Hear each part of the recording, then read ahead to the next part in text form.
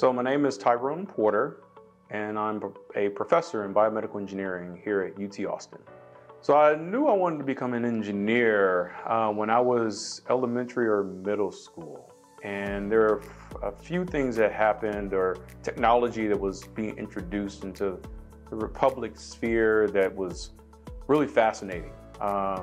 Probably the one that had the biggest impact was computers in the home. So desktop computers. I'm kind of aging myself now because we have cell phones that are even more powerful than computers were back at that point in time. But the Apple computer with the mouse and the user interface that was really accessible, and I think really sort of made it user-friendly to actually work on a computer. It was not so intimidating.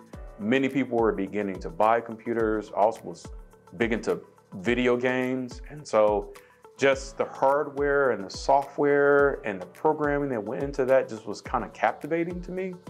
And so I just knew then that I really wanted to be an engineer, be a problem solver, but also somebody who designed new things, new fascinating things that made life easier, improve quality of life, but also allowed us to do amazing things that we couldn't do before. So I chose biomedical engineering after getting captivated with computers because I wanted to do things that actually would help people. I think computers definitely makes life maybe a little easier. You can do a lot of the typing. You can finish homework assignments. You can, keep track of your budget, your finances.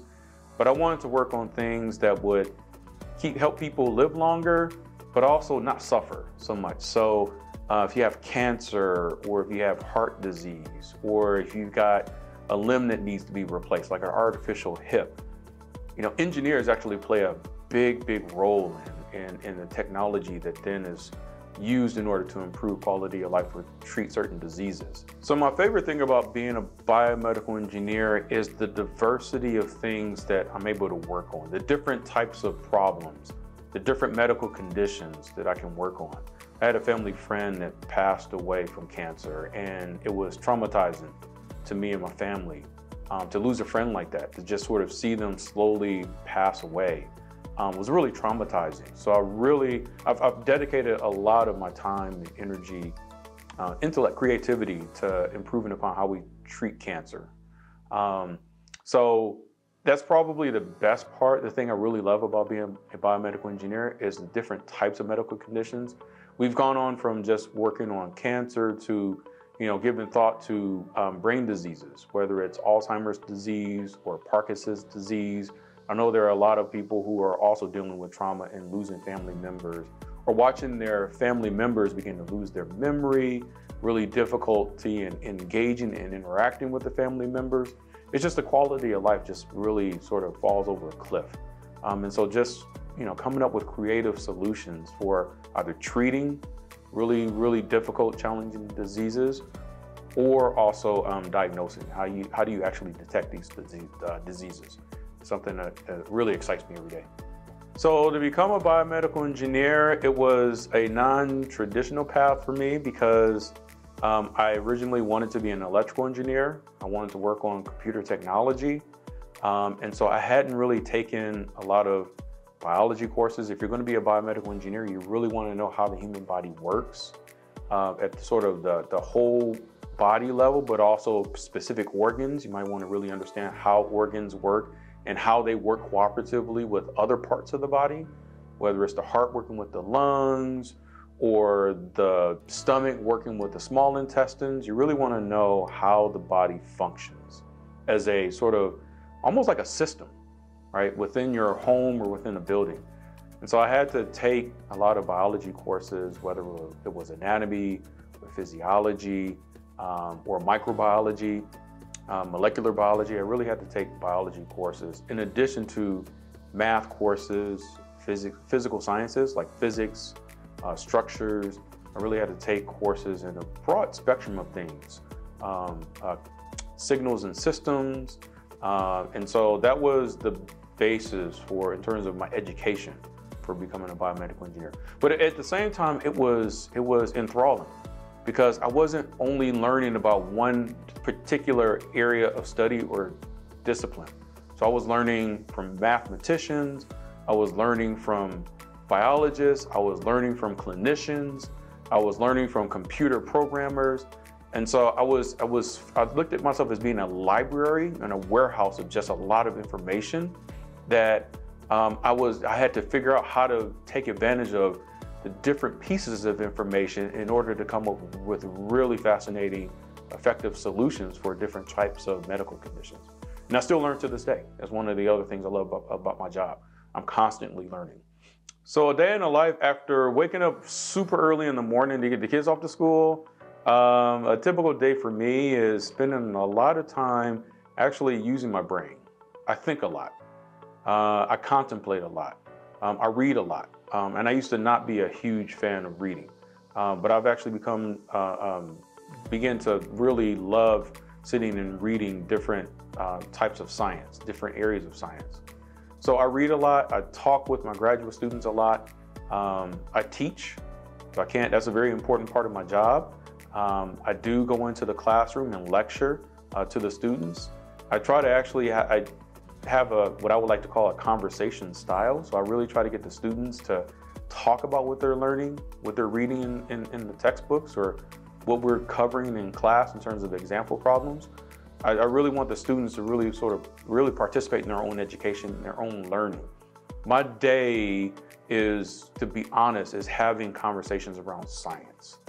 And that brings about new ideas, new innovations, new technologies, because some of these problems are so complex.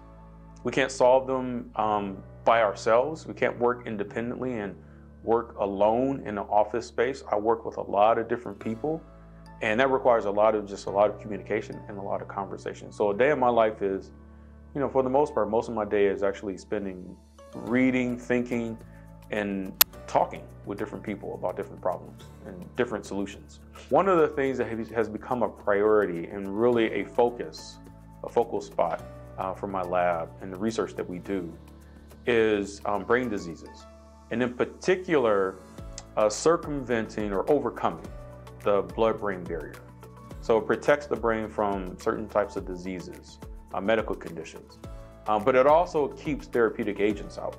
So if you had Parkinson's disease, if you had brain cancer, if you had Alzheimer's disease or dementia, we've heard about some of these professional football players having chronic brain progressive diseases from multiple blows to the head. How do you treat that? You normally would administer a drug of some sort, a drug cocktail that would be able to treat that in other organs within the body. But because the brain is so heavily fortified and protected with the blood-brain barrier, most of these drugs, regardless of how effective they are, if they can't get access to the brain cells, if they can't get access to the brain tissue, they can't treat and cure the patient that's suffering. So my group is really as a focus for what we're doing in the lab.